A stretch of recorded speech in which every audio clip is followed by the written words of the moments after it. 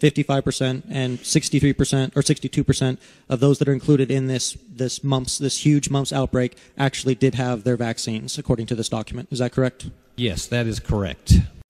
Follow-up question to Senator Dahm. Thank you, Mr. President.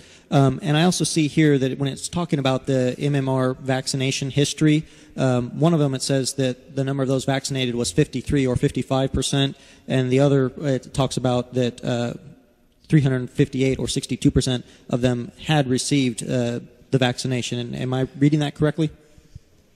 If you're reading off that piece of paper that I handed out, yes, that is correct. On this document that was handed out by the senator from Oklahoma City, it has the number of people hospitalized due to mumps for the previous year and for this year.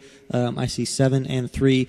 Do we by any chance know the number of those people that actually it was ended in a fatality? I do not believe there were any fatalities. Senator Dahm, you're recognized for a question.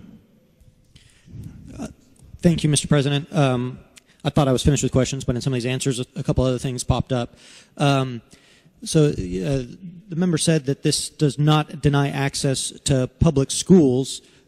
So my question is, if the parent does not do this, their child would still be allowed to attend public school? Is that correct, according to the senator's previous statement?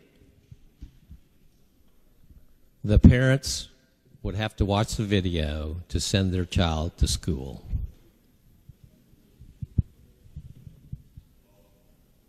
Follow-up. Thank you. And if the parent does not watch the video, would their child be denied access to public school? They can still school at home if the parents don't want to watch the video. It's a 3 to 5 minute video to educate parents. Follow-up.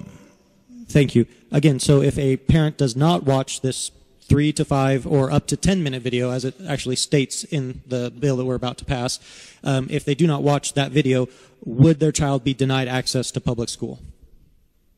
No, because they can be homeschooled or they can be virtual schooled, which is actually, I think, public school, I believe. Follow-up. Thank you for that. Yes, I keep emphasizing public school. So this would apply to charter schools, since those are public schools. Is that correct? I believe it would.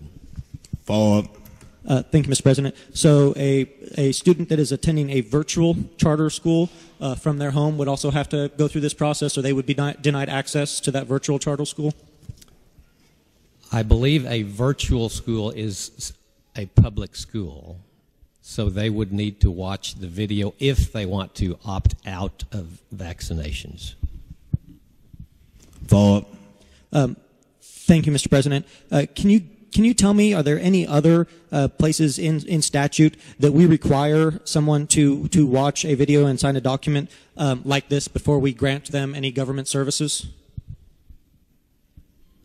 I've been told there's a video that exists somewhere about abortion. Follow-up.